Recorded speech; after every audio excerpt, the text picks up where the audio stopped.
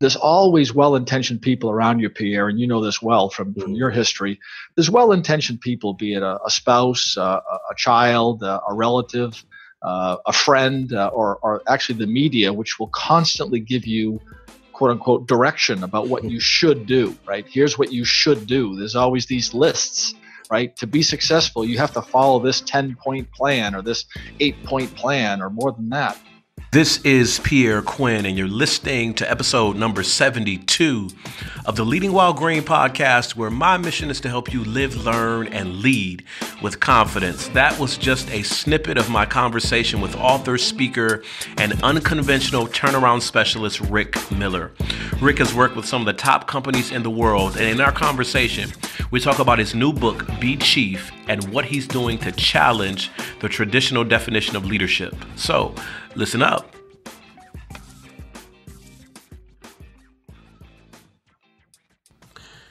It has definitely been a minute or two since I recorded a podcast intro like this. Normally, I'm coming to you from the comfort of my home and my microphone set up there, but I'm on the go. I'm on vacation, so I'm not supposed to be working, but I don't consider this podcast work. But I had to find a quiet-ish space and use a portable setup. So that's why the sound sounds a little different than what we're used to. But anyway, I just want to thank all of you that support this podcast, whether I'm at home recording, I've done a couple of episodes from the backseat of my car when I was on vacation, or even here in the setup that I have now. Thank you for sharing. Thank you for your 5-star reviews on iTunes. Thank you for your shares on social media. All the things that you're doing to help me get the word about this podcast out and helping to support emerging leaders. I just want to say thank you, thank you, thank you. And if you haven't, hop over to iTunes and leave a 5-star review and some comments. I would really, really appreciate it. So my guest today, Rick Miller, is an unconventional turnaround specialist, a servant leader, and a go-to chief. He is also an experienced and trusted confidant, an author, a sought-after speaker, and an expert at driving sustainable growth. He's worked with startups, he's worked with Fortune 10 and Fortune 30 companies, and in each case, he was recruited from the outside to turn around poor performance in difficult times. And in this conversation, we talk about his new book, Be Chief, and how an unlikely teacher has taught him some of leadership's greatest lessons. Listen up to my conversation with Rick Miller. Today, I'm joined by Rick Miller, unconventional turnaround specialist, sought-after speaker, servant leader, and author of the new book, Be Chief. It's a choice, not a title. Rick, thanks for joining me today. Great to be with you, Pierre. So, Rick, take us back. Take our listening audience back to a time where you first felt like leadership was going to be an important factor in your life. Well, you know, if you want to go back, let's go all the way back. I mean, I would go all the way back to growing up in central Massachusetts with a wonderful father who was actually in personnel back before there was human resources. Pierre, they called those folks personnel people. And my dad was in personnel working in a manufacturing site in central Massachusetts. And I grew up at the kitchen table, listening to Dad's stories about leaders and leadership and how it was important to connect people. And I would tell you, it all started there. And in the many places I've been since, whether it was a business school undergrad or a graduate business degree or doing a lot of reading and a lot of experiences from startups to multinationals, I would tell you, honestly, I've learned a lot of lessons, or maybe relearned a lot of lessons, but they're frankly the lessons that Dad taught me all those years back. So I was grateful for that experience, and it's amazing how simple things can be if you kind of boil them all down to people and relationships and the golden rule and some things that we just need to be reminded about. So what was it about growing up, hearing those stories from your dad, or maybe some things that happened in high school, that led you in the direction of going into business and having your career in that discipline? Well, yeah, I chose business. You know, Dad, again, was in personnel, but I learned early on that people in personnel didn't make a lot of money. And if they did, I probably would have been in human resources. But not great food, but we had food on the table, and it was a challenging situation for my dad. My mom was hospitalized most of my youth, so Dad, as a single parent, for all intents and purposes, brought us up. Mm-hmm. And I wanted more. I wanted more. I went to business school and wanted to be a successful business person, And Dad taught me at the kitchen table, it's all about teams. Now in high school sports and college sports where I played, it was all about team success, and it was that team success that led me to a sales career early on into general management and turnaround management beyond that. But it did go back to teams. It talked about again, how do you connect people? How do you make people feel good about their role on the team and helping them grow to be the best version of themselves? So whether it was on a soccer field in high school and college, or a sales team right out of business school, or later on running branches and divisions and whole companies, those central lessons always fit. Let's chat a little bit about maybe overcoming adversity and challenges growing up, having a mother who was hospitalized, dad moving like a single parent. What's your advice to, especially those of us who are younger in our careers, when they face challenging situations, hardships? I mean, to look at you in your career now, we might not be able to tell that that's part of your backstory, but what are some lessons you learned from that experience growing up that really helped you become become intentional the way that you are today? Well, yeah, I think the central part of again what Dad taught and what I did learn was at times you've got to develop the ability to listen to your own voice. There's always well-intentioned people around you, Pierre, and you know this well from your history. There's well-intentioned people, be it a spouse, a child, a relative, a friend, or actually the media, which will constantly give you quote unquote direction about what you should do, right? Here's what you should do. There's always these lists, right? To be successful, you have to follow this 10-point plan or this 8-point plan or more than that. And what I found early on was really the ability to develop my own voice and understand that my own voice, while I get input from everybody else, it's my own voice that matters. And I think that led to my development of what I now call a compass. A compass is something that you look to for direction. But the core of your compass, kind of what you use to make decisions, is based on your own self-understanding. I mean, you and I, Pierre, are different, as is every member of your audience. Everybody's different. And we all have different voices. We can be influenced by similar outside factors. But the key was really to develop that inner voice. And that inner voice, Dad taught me to develop, but really in 5 areas. He said, you know what, if you really want to develop that inner voice, it's about being present.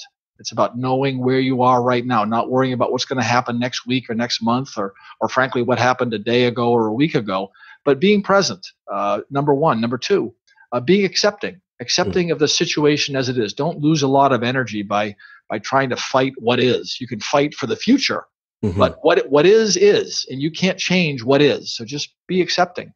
He taught me to be generous and to be grateful. And then also, fifth, to find time to be still. And it was really important that amongst all the noise that happens all around us, to find some time to be still, whether it's walking in nature, or some people are meditators, I happen to be, or just finding a quiet place where you can kind of zone out a little bit and get yourself out of all the noise. So I would answer your question somewhat with a long answer, but an important one. No matter where you go, it's important to develop your own voice, to develop your self-understanding and the energy that comes from that, as opposed to maybe the energy that people think they get from having that second cup of coffee or a little more Mountain Dew or a little 5-hour energy. The energy that comes from inside is the thing that'll sustain you throughout whatever journey you take. Now, these are principles that you teach high-level executives, and you've been teaching them for years. Now, help us out on this podcast with a little bit of education. When terms like Fortune 50, Fortune 500, Fortune 250, what do those terms mean, and what has your role been with companies under that categorization? Well, the business world where I practice my skills, if you will, and my practice what I've been given primarily is segmented, right? There are startups, there are entrepreneurs, by the way, who have a company of one.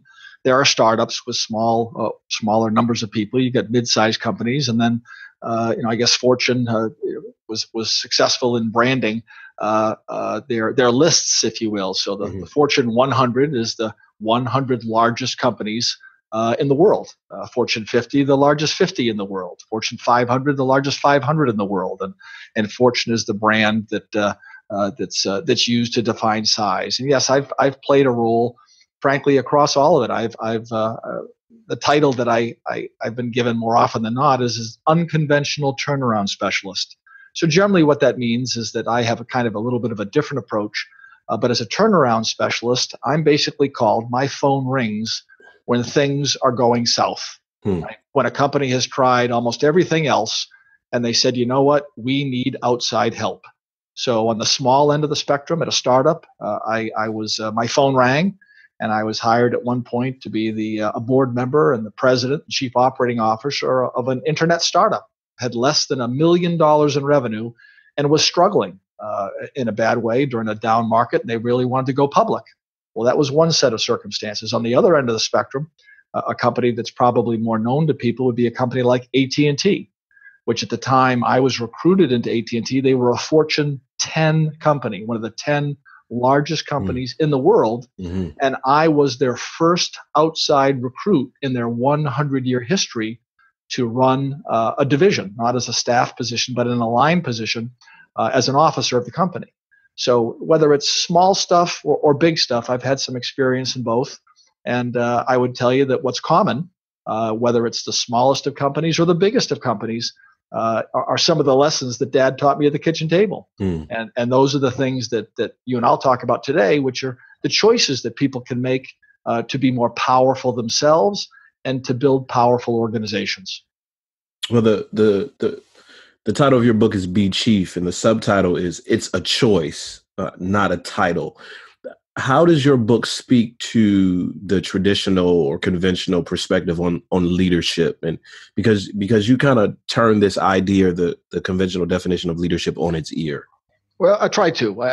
The leadership used to be about level, and now it's about state of mind. The term chief in itself is interesting to people as I talk to people and to groups because they're not interested in the term chief, Pierre, as much as they are the power associated with the word chief. Mm-hmm. So power is an important word, and the conventional view of power, I would say the older view of power that I'm not sure serves us today, is that power was about authority and power was about control, and that power came from things like position and titles like chief.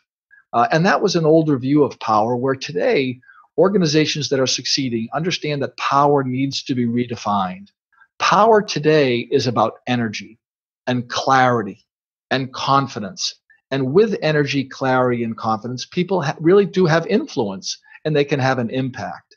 And unlike the old definition of power, authority, or control, which was limited to someone who had a title, chief executive officer, chief financial officer, today's version of power, energy, clarity, confidence, influence, and impact, are things that even someone on the front line, somebody on an organization chart who's at the very bottom, mm-hmm. can show up every day with energy, clarity, and confidence, and have influence in their organization and have an impact far beyond maybe their title would show.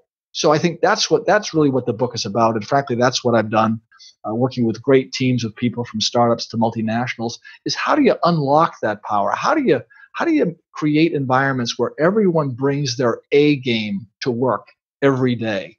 And guess what? When they do, that's when things get turned around. And that's probably why I've been described as a bit of an unconventional turnaround specialist. You make the assertion in your book that part of being chief at all levels is bringing a bit more of your personal life and personal experience into the workplace. Now, conventionally, we talk about work-life balance, and there's a pod for work and there's a pod for home, and never the twain shall meet. But you speak to something different. Well, I think the question, honestly, at one point may have made sense. I don't think it does anymore, much like the definition of power has evolved to something mm-hmm. new. I think, 5, 10, 15, 20 years ago, maybe we were talking about work-life balance.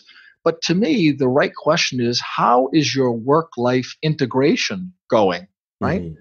Balance indicates a separation. And by the way, if you think about when I think about balance, I think about the scales of justice. right? Yeah. That are, one pod on one side, one on the other. And the only time, Pierre, that they're ever balanced is when they are perfectly still, right? And is your life ever perfectly still? Mine's not. And I would imagine for your listeners, nobody's life is ever personally balanced. So I think that's a misnomer, because in that way, you're never still, which means you're always failing. You're never quite at a perfect balance. Integration, I think, when I talk to the people in organizations that I have the privilege of working with, we talk about work-life integration. How does work and life integrate together? Because with our smartphones, you can be a notification away on a Saturday or a Sunday. What used to be viewed as, okay, those were your personal days, where Monday through Friday were your work days. Well, guess what? Life comes in 7 days a week, and work sometimes comes in 7 days a week. And the question is, how do you integrate it in a healthy way? So yes, you certainly do need to take time for family and friends and community service and those elements that make all of us who we are. But to have a strict, this is a business a day and this is a personal day, that's just doesn't seem to be reality for a lot of people. So how can you integrate that in a healthy way and move the ball forward on all fronts? Speaking of integration, let's go back and for a bit and talk about the compass you referenced earlier in our conversation, the power compass, and the necessity, especially as emerging leaders, to be able to evaluate and then bring together our values, our insight, our creativity, our discipline, and our support. And how can we maximize that to be more of a chief? Well, that's a great question. And before I answer it, let me do this. You and I today are talking about a book. And I am very excited about the book, and I hope that many people who are listening go buy a copy of, or many copies of, Be Chief. It's a choice, not a title. Number one, because it's a great book. Number two, because it'll help you and the people around you. But number three, because all proceeds are going to help special needs kids. So that's an important point that I want to get out there. At the same time, the idea of this power compass, and if you're interested in the power compass, I want your listeners to know that you can actually take the power compass online in about 3 to 5 minutes for free. Go to beingchief.com, my website. It's right there. It's free. It'll in your smartphone, 3 to 5 minutes, and you'll actually get a score. The language of business, Pierre, I believe, is numbers, right? The language of business is numbers. So if it's important, you want to measure it.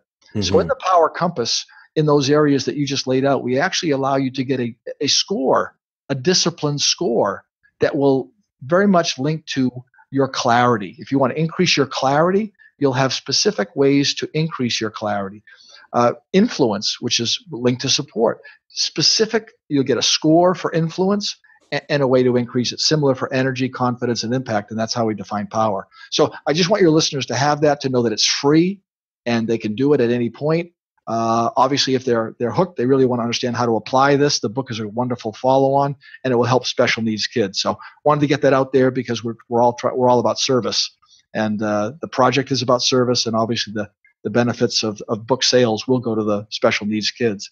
But to get to your point specifically, if you are a green leader. I mean, I'm a fan of your book, Leading While Green, Pierre, and we can lead at any level, right? So if you're a green leader, if you're a new leader, it's still important to connect what you do to who you are.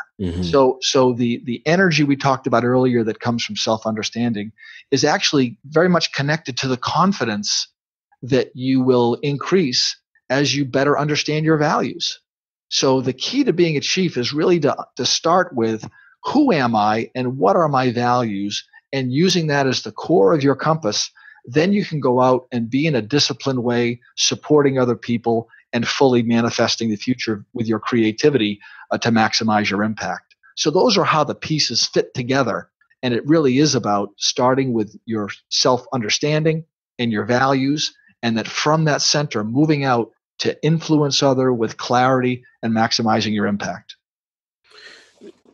Let's talk a little bit about the decision to have the proceeds from the book benefit special needs, and what your experience volunteering with someone with special needs taught you about the principles that you espouse in your book about being chief.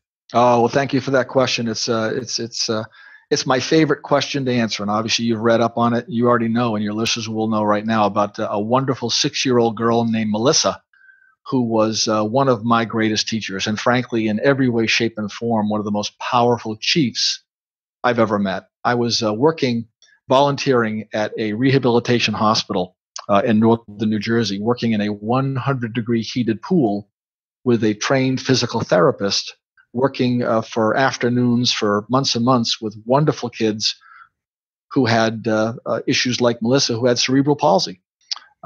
When I first met Melissa, when I first saw Melissa, I was in the pool working with another young person, but I was struck by watching Melissa come being wheeled into the pool area by an attendant. And what instantly struck me about Melissa was the reaction of the rest of the staff who weren't in the pool to Melissa. They all went over to her, and obviously she had made an impact. This was my first day working with the rehab specialist, but obviously Melissa had been there before. But I was struck first by the reaction that she got from everybody around her. And then when they left, she sat quietly in her wheelchair and in a very serene, almost accepting way. She was just kind of looking at what was going on, taking it all in. Yet when we got her in the pool, she was as active and as focused as anybody I'd ever worked with. She was a very hardworking young lady. At the same time, she was very generous with her smile. She was happy to be there. And she always showed gratitude at the end. She would always say thank you to the physical therapist and me. And so when I think about Melissa, I think about a girl. By the way, she had a goal. When we first started working with her, she had clenched fists and they were up by her shoulders. Her dream was to fully extend both arms, to grab a little Nerf basketball and put it in a floating net and score 2 points like a basketball player.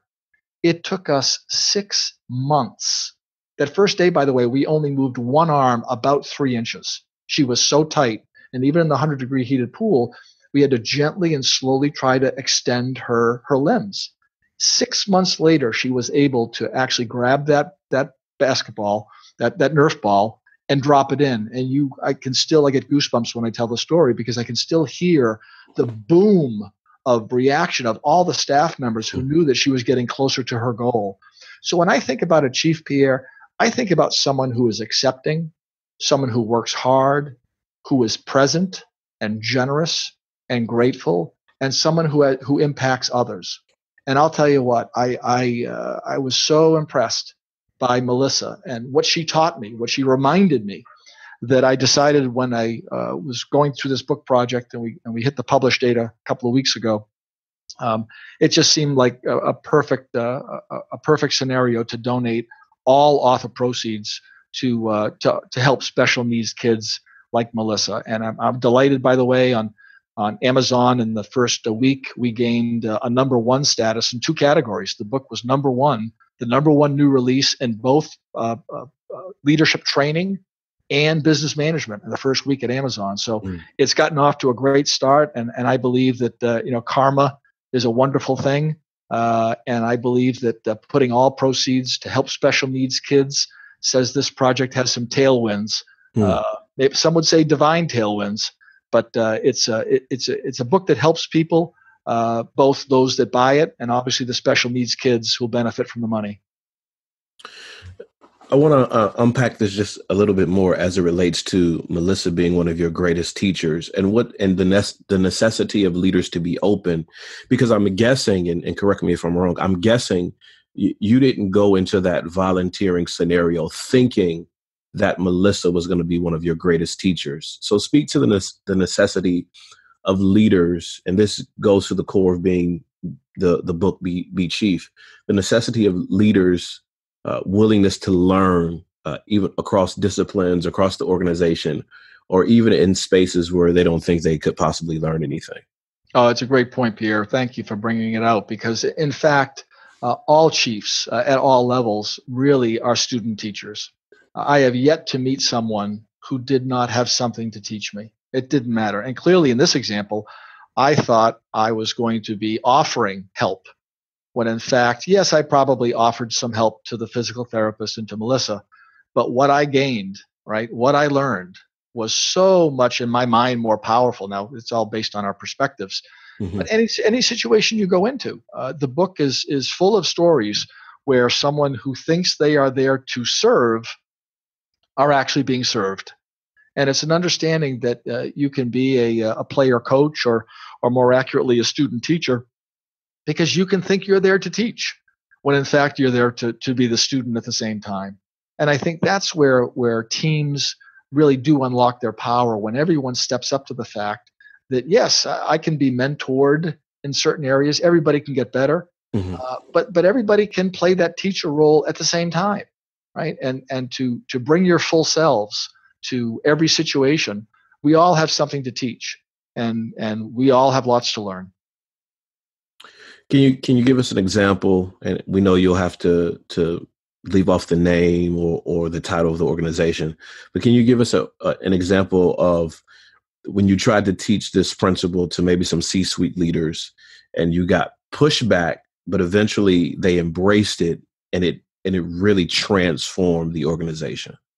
Well, yeah, I would tell you honestly, I do not get a lot of pushback from people in the corner office, and I know that there are plenty of stories, and I think they're dated, about authoritarian leaders who are in the corner office and got to the corner office solely as a result of their hard work. I mean, I've got an aversion to one particular term. Whenever I hear the term self-made man, Yeah. self-made woman, Yeah. I think to myself, number one, it's generally written by someone about somebody else, right, as a way of celebrating their accomplishments. But I have yet to meet anyone as a senior leader who believes they are quote unquote self-made themselves. Everyone's going to recognize a teacher. Everyone's going to recognize just the benefit of where they were born, the opportunities that were given to them. So I got to tell you, I know that there's certainly individuals who are viewed by many as saying, "Wow, perhaps they don't reach out as much as they could," and I think that's stylistically. But when I get a chance to sit down with people, certainly the people that I work with, they are willing to acknowledge very, very easily that they are there as a result of hard work always, and good luck always as well. Say we're at a conference, we're at a seminar, workshop, training session, and in our audience are first year business students, interns, first year account executives fresh out of college, this new group of leaders, and you're closing up your keynote on being chief and the power of influence and leadership. What do you say to this group who they've had a hard life, hard education, hard family experience, and they don't quite know if they're ready for these responsibilities that they're embracing? How do you finish off a keynote presentation to them? Well, it's a great question, and it really does go to the heart of what the book is all about, because it's what can you control and what can't you. Early in any career, you're looking to build up new experiences and to expand relationships, right? Experiences and relationships and experiences. And if you're talking about a group of people who are interns or are new to business, obviously they've gotten that first job. But even to people who are in college, who are trying to get that first job, the close is the opening is the middle. It's about your choices around your clarity and your energy and your confidence. What are you doing, right, as you work through new experiences with new people to display clarity, energy, and confidence? And realizing that when you support other people, that's where you gain influence, right? People think, wow, that person's pretty influential. Well, today we're actually, yesterday, today, and tomorrow we're celebrating the passing of our 41st president, right? And George H.W. Bush, the stories that are being told, to be very current, are about the influence that he had around the world, and the calls that he made to support other people are now the stuff of legend, as they're being stories are being told and told and told. And what kind of impact does a quiet leader like that, granted, president of the United States, is that really a quiet position? But people are talking about today the humility that the man brought to the office. And so certainly energy is being described, his work ethic. I mean, he had his son, the 43rd president, described him as having really two speeds, right? All out and asleep. Right? Those were his two speeds. So high energy, high clarity, high morals, high confidence. and the influence and impact that came from that. Again, just a topical because it's so much in the news as we're talking today. But that's the story, actually, to that closing keynote audience. Those are the things that matter. Those are the things that you can control. There's lots you can't control, but there's many things you can. So, do your best with what you can control. Use tools like the Power Compass. Rely on your intuition. Focus on your self-understanding and your values, and it will always serve you well. This segment of the podcast I like to call shameless plug time. So Rick, give us, how can we reach you? Underscore the Power Compass for us again. How do we get a copy of the book, social media? Give it all to, open up the fire hose and give it all to us. Well, it's real simple, Pierre. Thank you for the opportunity. The name of the company is Being Chief, BeingChief. And Being Chief you can find on Facebook. Being Chief you can find on Twitter. Being Chief you can find on LinkedIn. All those elements. So the website, surprise, surprise, is beingchief.com. For those that, by the way, on the beingchief.com website, you'll see a page that's dedicated to the book. And if you have trouble, if Being Chief is too long for you, just go to bechief.com, because either one will get you there. And if you go to either, you'll get a couple things. You'll have an opportunity to download a free copy. This be a free chapter of the book if you want to dip your toe in first. You'll get a link to take the Power Compass for free. You'll get you'll see information on the nonprofit that's getting, the special needs nonprofit that's getting all author proceeds to the book. You'll get a sense of all the endorsements that have been coming in about the book. By the way, on Amazon, I think a bunch of people have said what they think about the book. You'll be able to connect into that too. So lots of places to look. My guest on this episode has been unconventional turnaround specialist, speaker, leader, and author of Be Chief. It's a choice, not a title. Rick Miller. Rick, thanks for joining us. I know I've benefited from our conversation, and I know our audience will too. Thanks very much for the opportunity, Pierre. Rich conversation with Rick Miller about his personal leadership journey and about how the definition of leadership has really changed. At least in Rick's view, it's changed, and what the culture needs from today's leaders at all levels. I want to encourage you to hop over to beingchief.com to check out Rick's work and also check out the free Power Compass survey. It's a great tool. I've taken it. It's a great assessment, and you can use it to set some goals as we're transitioning from one year to the next. Speaking of transitioning from one year to the next, I know that you've taken the free course, right? 12 Ways to Grow as a Leader. That's on my website, pierreCquinn.com. I know you've taken it, right? It's another free resource for you. Make sure you access it so that you and your team can grow. I also want to encourage you to check out my signature leadership course, my Leading While Green Intensive, and tons of rich video content, great stuff that I've been using to mobilize and synergize and teach teams across the country. You're getting it at a significant break, and I want you to get your hands on it as you look to transition your team from 2018 to 2019. All right, that's all I got for this episode of the Leading While Green podcast.